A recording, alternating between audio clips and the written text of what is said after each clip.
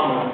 I know that you were profoundly influenced by Thomas Wolfe, and I was wondering how you feel about the way modern literature today about the economy of the sentence, whereas Thomas Wolfe wrote with fullness and very poetic passages. I was wondering if you could make a prediction as far as the future of literature. Do you think that there's going to be any more room for writers who are inspired or somewhat emulate Thomas Wolfe's style? I don't think it'll be much more.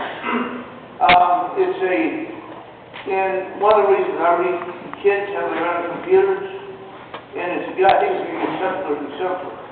So it has reduced almost to idiocy. But I still go for that. I like that Mandarin style. I like the beauty of the language. Caught me when I was a kid. I can't do anything about it.